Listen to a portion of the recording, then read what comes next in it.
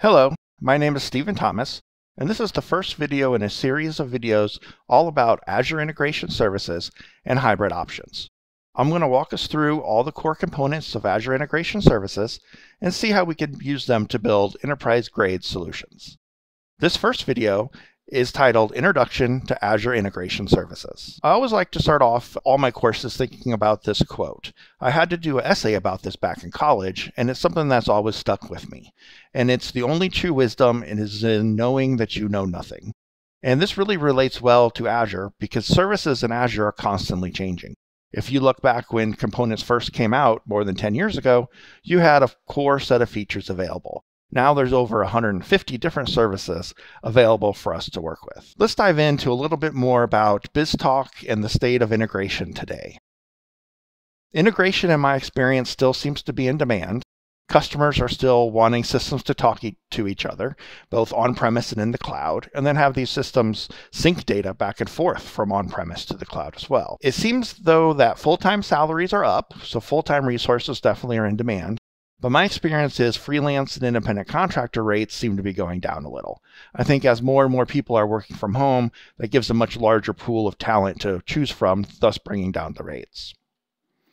Clients are moving to more SaaS-based systems, a lot of cloud-based systems, and this is providing new interfaces and new requirements for integration at those companies. So that's a plus as more and more things move to the cloud, because most clients still have legacy systems in their data centers. SaaS providers are causing a lot more hybrid interfaces, so they want to talk back to these systems they still have in their on-premise data centers. And one thing I've noticed is BizTalk is slowly being replaced. So we're at the current edition of BizTalk 2020. And they seem to be moving to other solutions. A lot of them are looking at Azure Integration Services. And that means it's a great opportunity for Azure Integration Services as we want to move away from our on-premise BizTalk server into more of a cloud-based model. So what is Azure Integration Services? Well, according to the Microsoft website, it's there to build new integrated solutions that connect applications and services on-premise and in the cloud. And that makes sense. It's there to bring your business workflows together so they can be consistent and scalable. That sounds good to you. And last, they say it's to expose your APIs for developers, create opportunities for new business models. So these are the three core building blocks that Microsoft says make up Azure Integration Services. So really, what is this? Well, it's essentially a marketing bundle. Microsoft has put together a collection of services in Azure and said, we're going to market these as Azure Integration Services. And I'll tell you, it really helps open up conversations about Azure Integration Services. Prior to the kind of introduction of this concept, you'd have to go in and talk to a client and say, we're going to implement logic apps, we're going to implement service bus and different components like that. And if they're an existing BizTalk server customer, it could be challenging for them to understand the a la carte model of the cloud offerings. So with BizTalk server, you knew what you were getting: an orchestration engine, a rules engine, a workflow, etc. And now it's pick and choose a la carte. So bundling them together and calling it Azure Integration Services has really helped clients understand kind of the core components that they need to use for their integration solutions. Now, that said, you don't buy Azure Integration Services itself. It's not its own SKU or billable entity. It still is a collection of independent a la carte services, but now just kind of marketed together as one unit. So what are the core services that Microsoft has bundled together into this Azure Integration Services?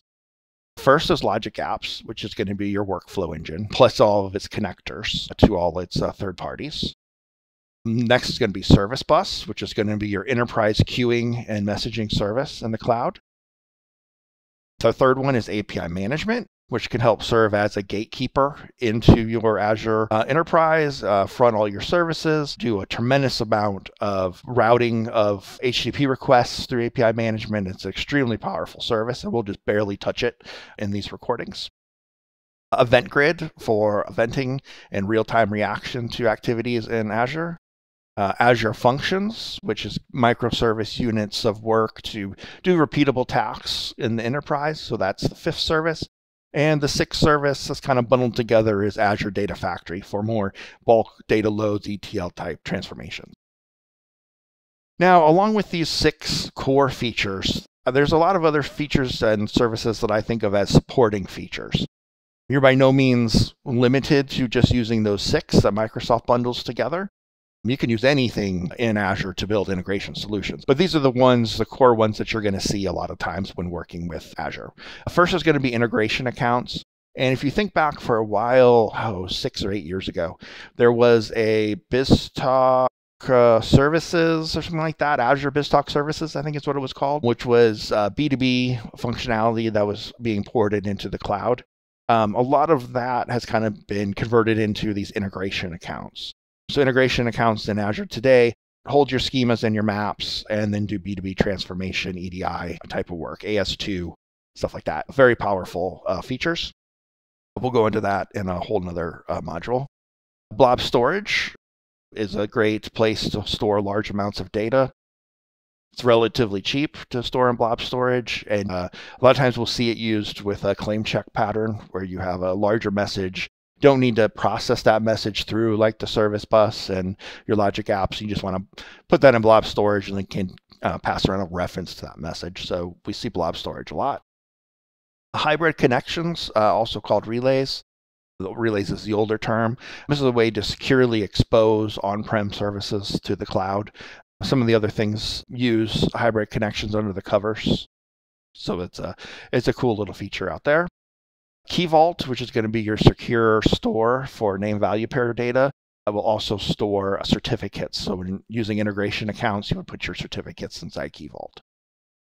The on-premises data gateway, this allows you to have your Azure-based resources connect to on-premise data securely via their gateway.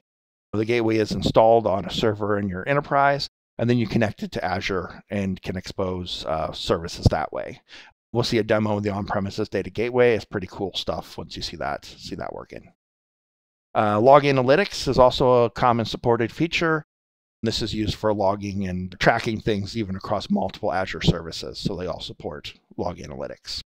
And some of these features have been around for a very long time, like the on-premise data gateway has been around since July of 2016, and it's pretty much into, I think, a monthly or so update cadence. So they update that frequently, and it tends to be one of the services a lot of people haven't heard about or used much, but is very powerful and is definitely something we're going to take a look at from an integration perspective. So why should you care about Azure Integration Services?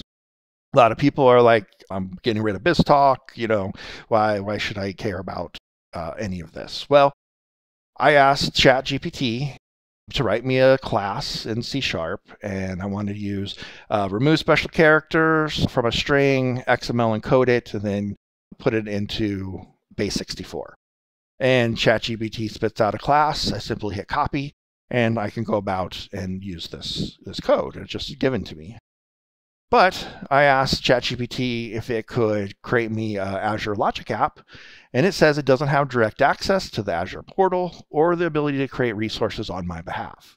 So this should be a great place for us as developers, knowing that at least for a little bit, not yet, it has access to do this for us. We will be able to have a place to build these low-code solutions with Azure integration. If you want to learn more, if you've liked what you've seen here, this is just the first video in the whole series, so look for subsequent videos. You can go to stephenwthomas.com/learn, and I'll have links to all these videos in this series. And there's also some Pluralsight courses out there that I've created related to enterprise logic apps and messaging. The bottom two, getting started in fundamentals, are a little bit older, but the core concepts are still very relevant to what you'd be doing in Azure integration today. And thank you.